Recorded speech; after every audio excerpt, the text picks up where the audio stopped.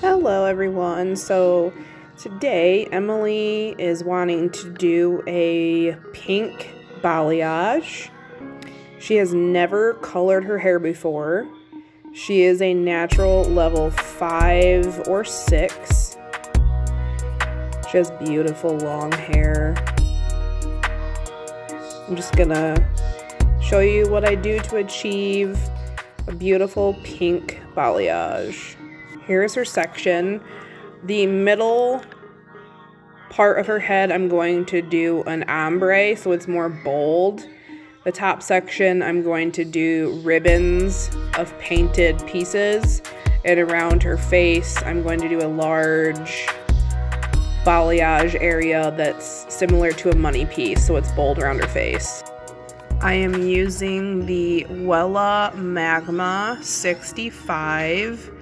It is a red violet lightening powder, which means it is a lightening bleach that lifts and deposits tone at the same time.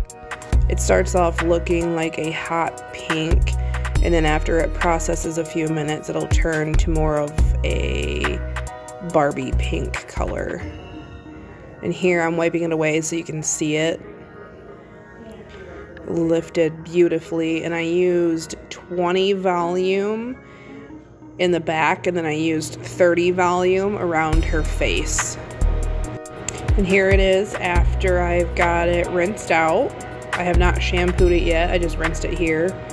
A beautiful pink color. So pretty.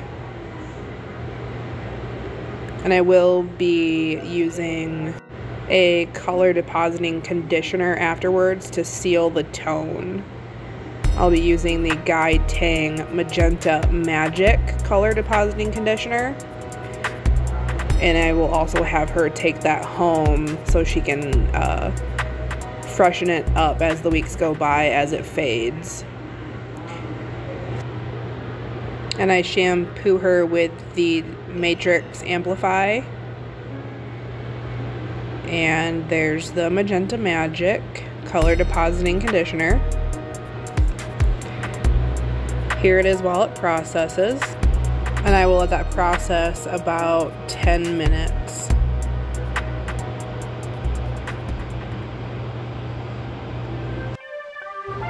And here's the finished product.